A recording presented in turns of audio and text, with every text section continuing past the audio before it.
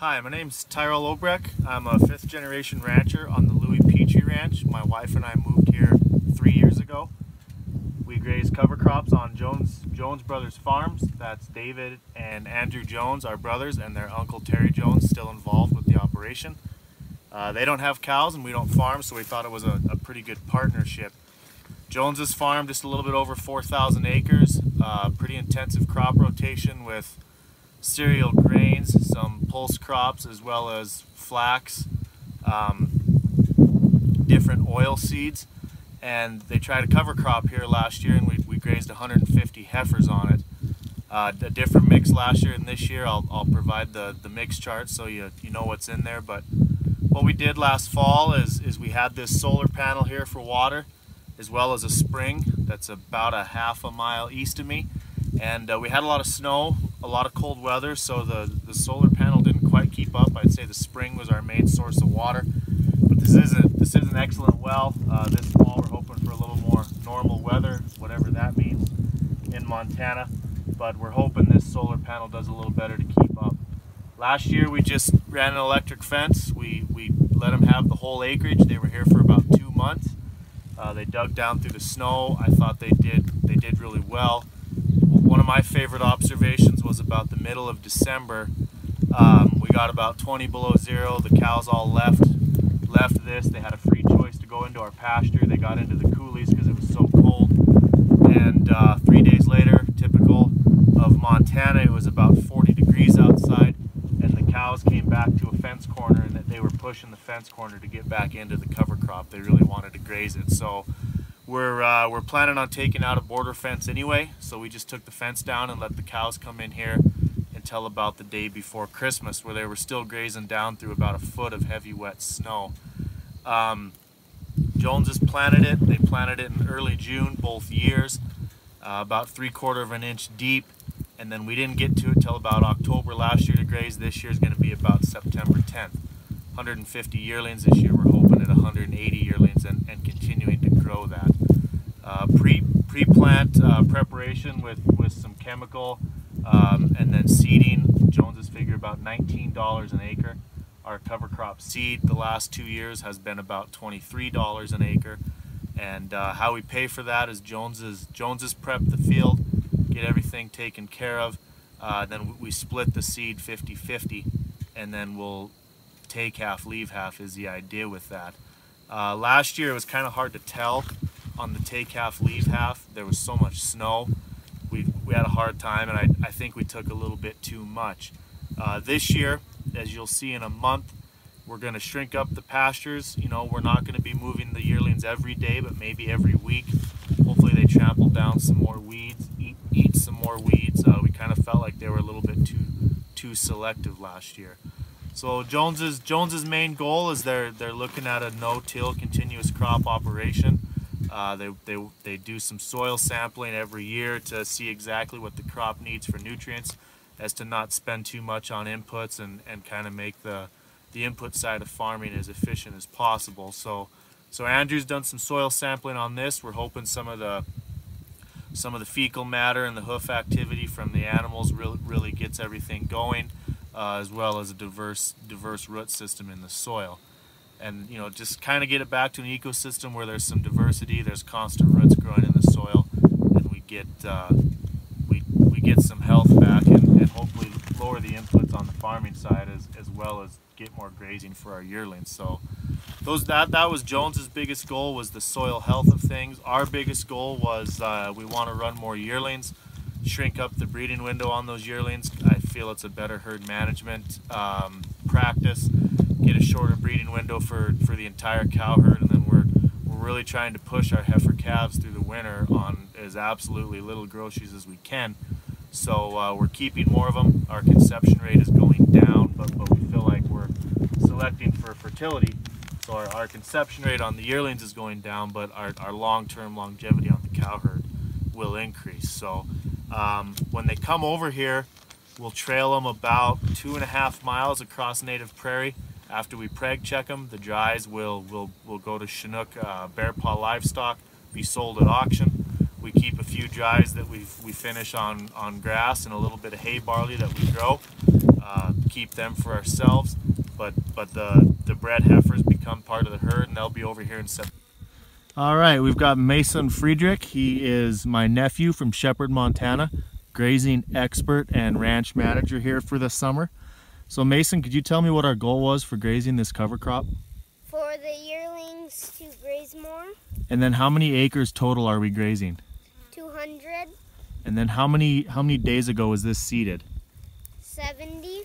And then when we bring the yearlings in here to graze, how many days after seeding will that be? 100 days after seeding. Thank you, Mason. So while we're looking, you did good. So while we're looking here at the cover crop, the oats are definitely the most dominant crop this year. There's some German millet, some types of vetch, some radishes to break up soil compaction. Soil compaction was an issue Joneses were maybe worried about. They thought if it was too wet in the fall, maybe the cows would trample too much and make it rough.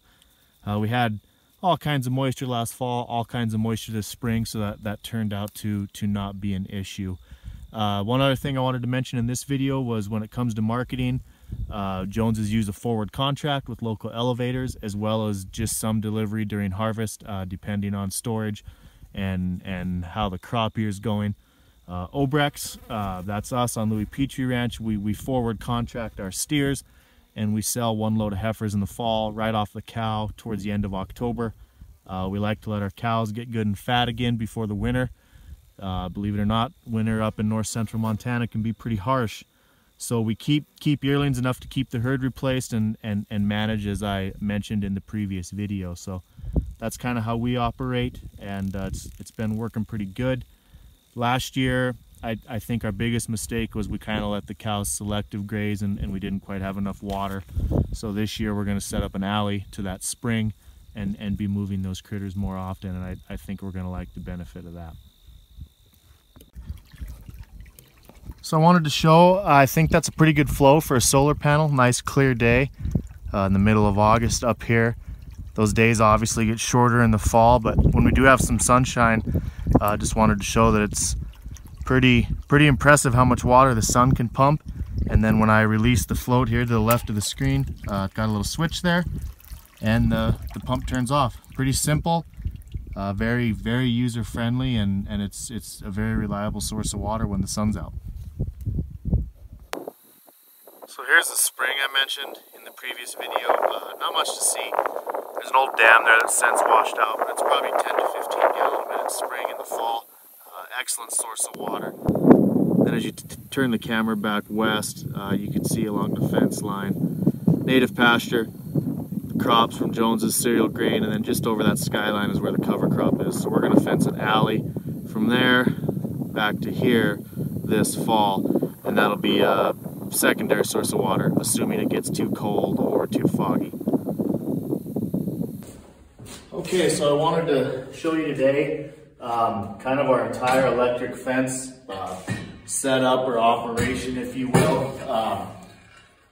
This came, everything you see here came out of our scrap barrel, so we really don't have much into it, but got a U-bolt here so that these can bolt to the rack on a four-wheeler, or else I got a rod here that can go down into the holes on the side of a Polaris Ranger, and that's how we unroll all of our wire.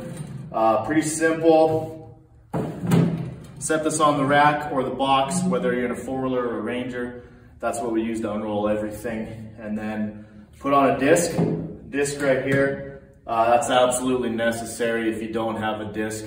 I've had a spool break, and I can tell you that untangling a mile of electric fence is a lot longer than unrolling it. So make sure you have a disc, and then you slide this over there once the disc is on, so that this can spin freely when you're driving the four-wheeler. And then you put a mile roll on. I'll show you that here in a second. So pretty simple. And then we usually unroll a half mile at a time.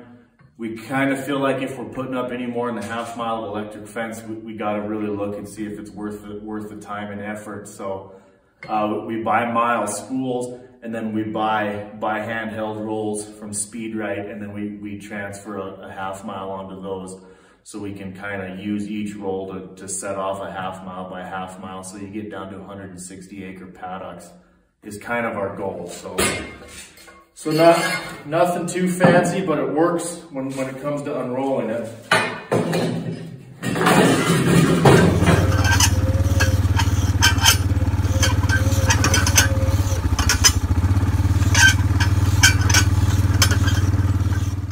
So the reason we buy the mile rolls, which is the wood spool up here. This is what a mile roll looks like. It's 280 bucks. This is why you need the disc. If you unroll this on a flat surface, these washers will tear out the spool. You've got more mess than what you want to deal with. So 280 bucks for a mile versus one of the quarter mile rolls individually is $100. So we initially bought a couple of those, but we decided, you know, just for the sake of saving. So once the half mile comes off the roll, we put it on this, and so this mounts onto a T-post out in the pasture or on the cover crop. And then the T-post will slide over this on the square tubing, and then we have a mounting bracket where, so it sits just like that on your square tubing.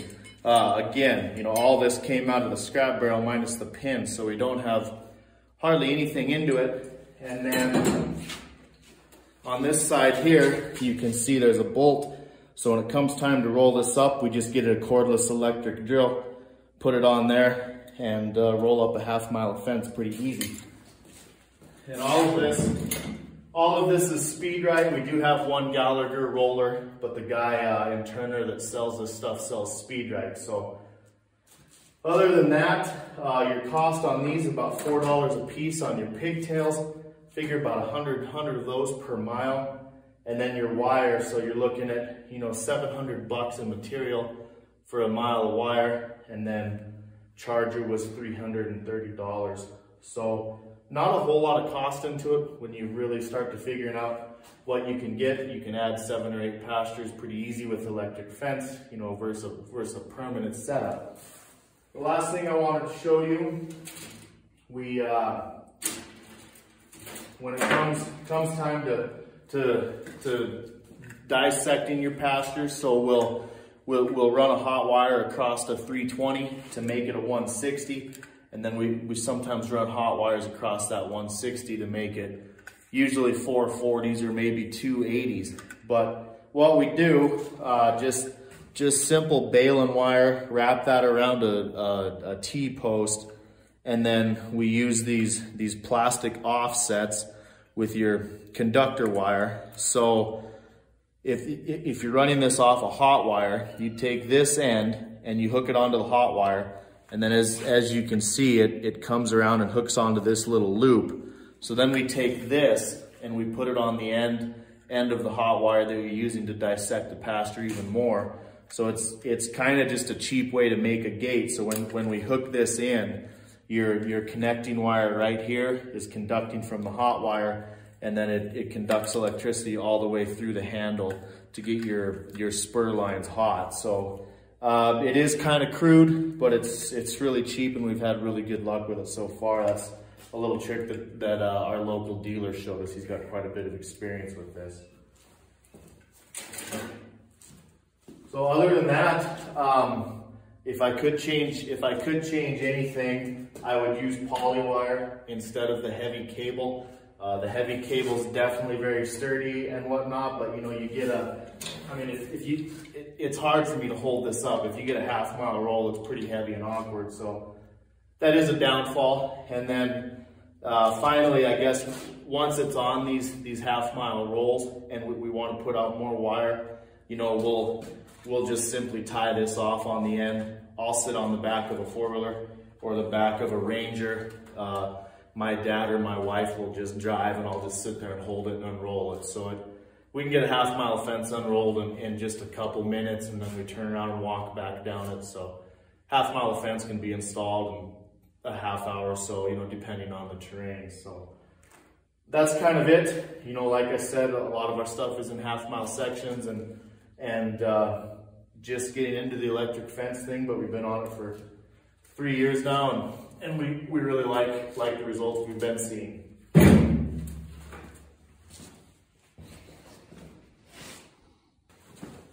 So here's both of our chargers that we have. This is the first one we got. Took a 12-volt deep cycle battery. Worked great. Never had any issues with it. Got your red hooks onto your electric fence. The green is the ground. So for the ground, I got these grounding rods. We usually put 2 of them in and then string some wire across them, put them about 10 to 15 feet apart just to get a little better ground. We haven't always done that. We've definitely got some rocky terrain, so we just pound in 1. Haven't had an issue with that either. So I'm not sure if the 2 is necessary, but then when you string the wire between them, you simply hook your green onto the ground. It's pretty straightforward. Don't have any issues with this still today. We still use it. It's just the deep cycle battery is pretty heavy. It's a little bit awkward to use. And as always, technology is getting better. So this is our newest one. It's got a gel battery back here in the box, but I mean, it's very light, very simple charger. Same thing with, it's got a red and a green cord in here, but it's got a spot underneath it. You can mount it on a T-post if you want. We're just gonna set it on a piece of wood right on the ground.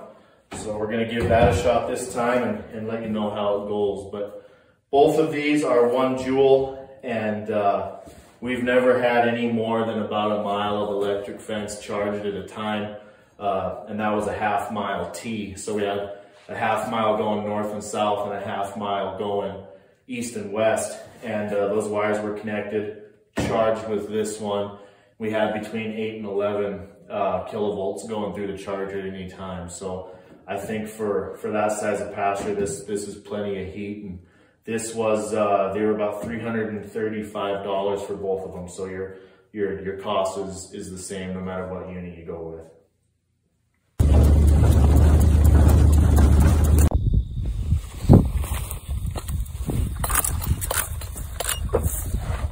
So now we're going to put up another half-mile of wire to the south. This will be the wire that we continue to move as we give the cows more crop. When we bring the yearlings on here, we're going to have 170 yearlings on about 15 acres of cover crop. So somewhere around 7,000 to 8,000 pounds of animal per acre. It's 8 or 9 times more than what they see when they're out on the native range in the spring and summer. So it's a lot more dense. And when we unroll this, I just sit here and hold the roll. My dad drives, and then we get it tightened up, and then we walk back down it and put it in post, and we're done. So that's all we got to do, and then we'll be set up and ready to bring cows on here. You want me to pull ahead while you're videoing? Yep, you're good. Go ahead.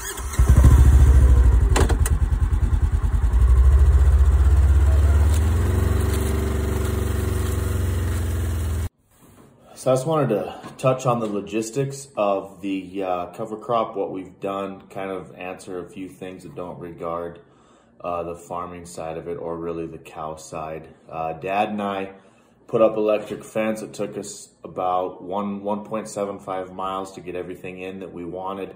Needed an alleyway to a spring.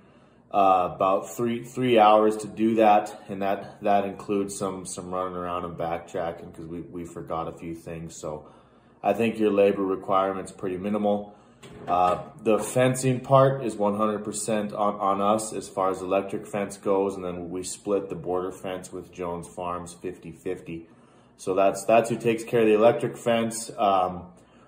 Once that's up and we continue to move our alleys or increase the paddock, so to speak, you're looking at about a half hour at a time just to go unhook the fence, and instead of rolling the wire up and moving it, since we're only moving it about 30 or 40 feet, we just continue to move that line further west down the field. So that's who takes care of all that. The labor is done by Dad and I. We don't have to hire any extra labor done. This is something we kind of plan to do once we got the hay up. We'd kind of develop a plan, and then we got to it here after the calves got preconditioned this fall. As far as the residual goes, we're going to leave about half. we pay for half of the seed. Joneses pay for the other half. So we're not trying to totally graze it down so it looks like a kitchen table, but we are kind of playing with it and seeing how it looks if we move them every 5 days or every 7 days. So that's our first goal. Our first move is going to be a 7-day move. We'll see how much residual they leave, and if we go there in 5 days and we think it's time to move them, we will.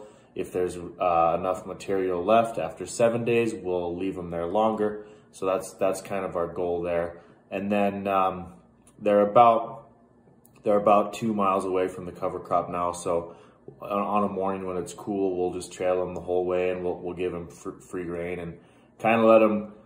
You know, the yearlings will kind of run around the perimeter, and they'll find the water and they'll find the cover crop. But we find after a couple days they settle down and they're mostly on that forage. So that's kind of how we go everything from a logistics standpoint. Not really a lot of labor into the electric fence, really, I don't think anyway. And it's pretty simple once everything's set up as far as moving it goes and maintaining that boundary. So as you can see, I pursued a career in ranching because art did not work out. But I wanted to kind of show this hard line around here is the border fence. This would be our pasture to the north of Jones's. And then to the south here, Jones's have the cover crop. And then there's a diverse rotation with lentils, different cereals as I explained before. But that's kind of how they rotate. So what we did, the squiggly line is the electric fence. So we just ran an alley about a half a mile, and then we went straight south. And then this line right here going north and south, this is allowing about 15 acres of cover crop. So the yearlings can go back, they can drink from the spring. There is some grass there to eat, but 90% of that forage is the cover crop. So once we're done with our first graze, which we're thinking 5 to 7 days, we'll just take this line and we'll move it a little bit further west and a little bit further west, so on and so forth until we get the entire thing grazed. So that's kind of how we set it up. Last year, there's a solar panel right in the middle of the pasture, and we used that. So once we get to the point where the cows are able to graze by the solar panel, we will turn that on so they won't have to travel as far for water. So here's our newer setup. Just sits on a T-post like that. The ground is the same as before. I made it a little bit narrower, and then again, there's a half mile of wire there, but I just tested the voltage and it comes in about 9.6, 9.5. So a little more voltage in before. I'd say part of that is shorter wire, as well as maybe a newer battery or something, but pretty similar charge. We'll have cows on here tomorrow.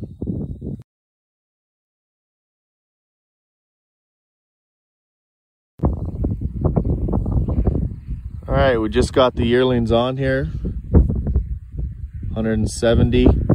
We don't know an exact acreage. I'd say they have about 15 acres. So here's looking back to the south.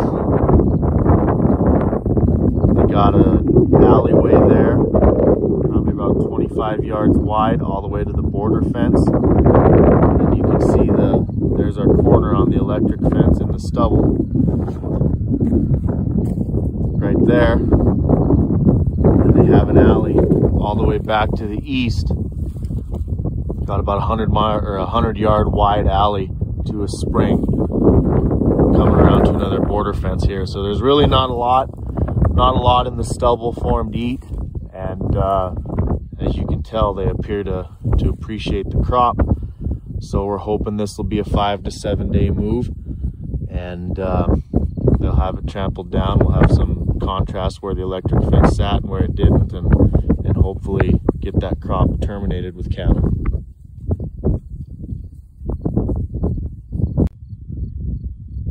So here's after 2 days. You can see I just moved the wire. Yearlings are slowly coming back from the water and moving themselves onto the new forage. I'll take the 4-wheeler and push them on there this first time just so they know what's there. But there's 2 days of grazing. A lot of straw left. They ate most of the heads off the oats. There's some patches of kochia that they've grazed down, so I think the farmer will be happy about that. Looking to the south, you're going to have more cover crop left. We probably could have left them there for another day, but we're going to be gone Wednesday and Thursday, so we wanted to plan ahead. So we've probably got 4 or 5 days of grazing here, so when we get back Thursday afternoon, we'll come over and take a peek at them. But when I came over with the four-wheeler, they pretty much just watched me, and as soon as they realized that the hot wire was down, they putted across. So it was pretty fun to see the cattle respond, and I think the hot wire and the alleys have been a success. So this is the 5th time we've moved them now. I think they've gotten used to the side-by-side. They followed us all the way down to here, and they're right onto fresh feed.